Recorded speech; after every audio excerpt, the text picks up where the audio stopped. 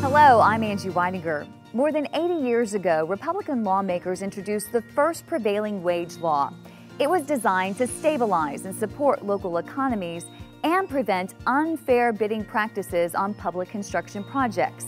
Today, efforts are afoot to repeal prevailing wage in Missouri.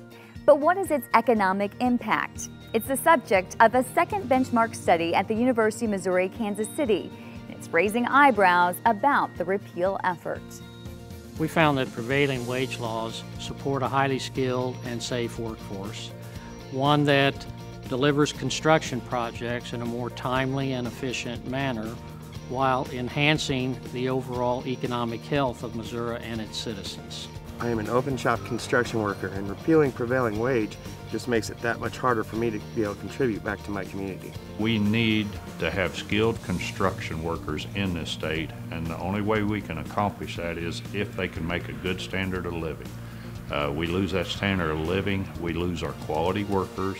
Umkc examined more than 150,000 construction projects in 12 Midwestern states, including Missouri, from 2003 to 2010. It found that prevailing wage reduced construction costs, especially for Missouri's secondary school projects. On other projects, it had no significant impact on cost. What we found is that prevailing wage states have a much higher level of skill in all the construction trades.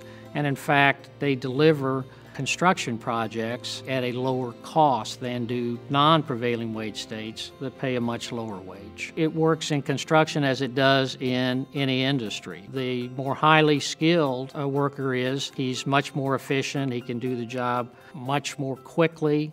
And while delivering greater efficiencies, the study found prevailing wage also supports middle-class families vital to Missouri's economic health. It found that repealing prevailing wage would mean up to $488 million lost in economic benefits as measured by lost income and sales taxes.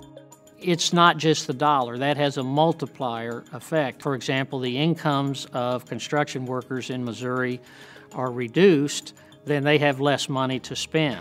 And so that has a multiplier effect on other businesses. This impact spares no quarter of the state. Repeal means Southwest and Southeast Missouri stand to lose a combined $13.5 million in economic benefits.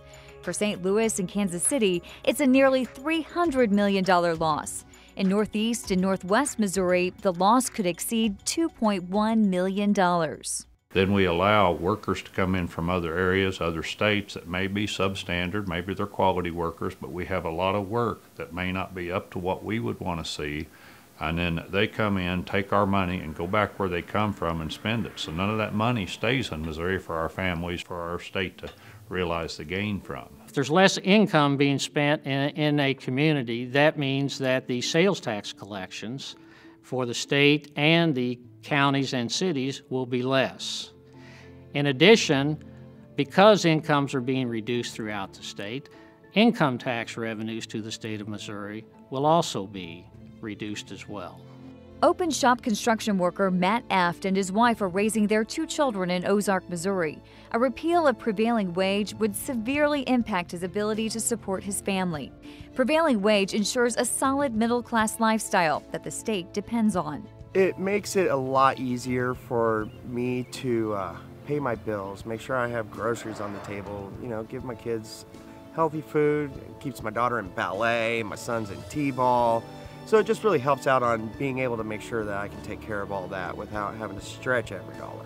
The way of life for these tradesmen, many of whom only work 12, 14, 1,500 hours a year because it's seasonal work to begin with, would radically change. And so that means their standard of living changes, their ability to have insurance changes, their ability to put their children through school changes, the opportunities afforded their family radically different. And that's what these laws have been put in place to support. Well, repeal of prevailing wage would substantially reduce the coverage of retirement benefits. And if those retirement benefits are not made, as we have observed in non-prevailing wage states, then they have no retirement benefits other than the safety net of Social Security. And so that burden then is going to fall on the taxpayers of the state in terms of increased public assistance and welfare.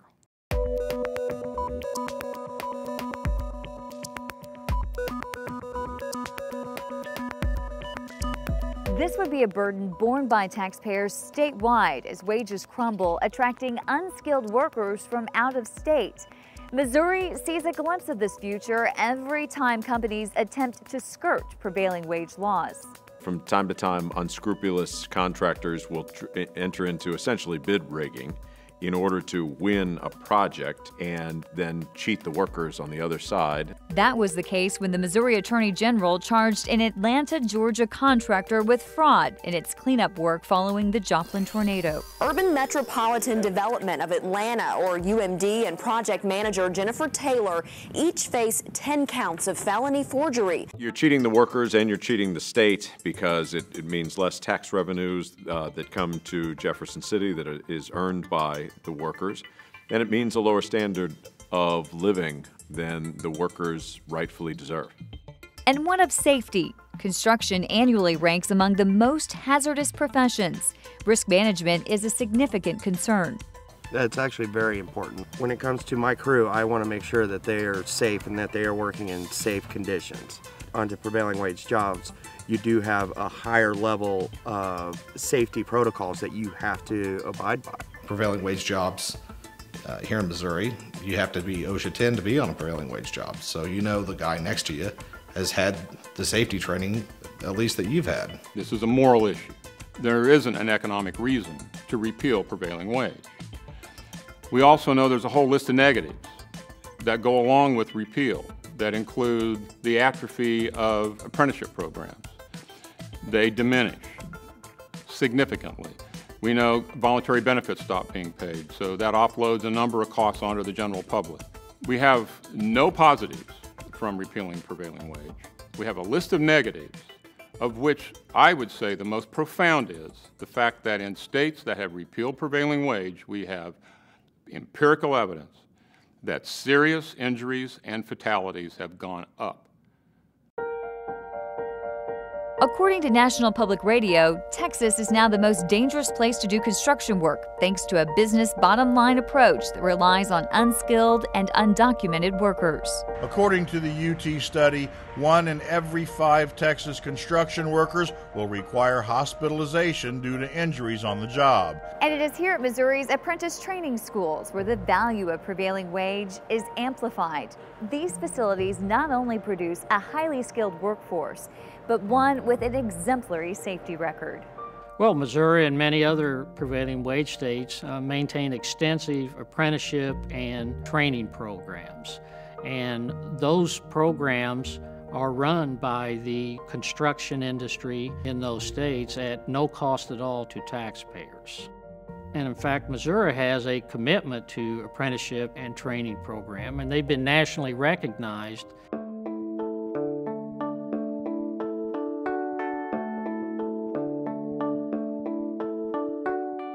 Years after prevailing wage first became a stabilizing force for local economies, it has come under attack.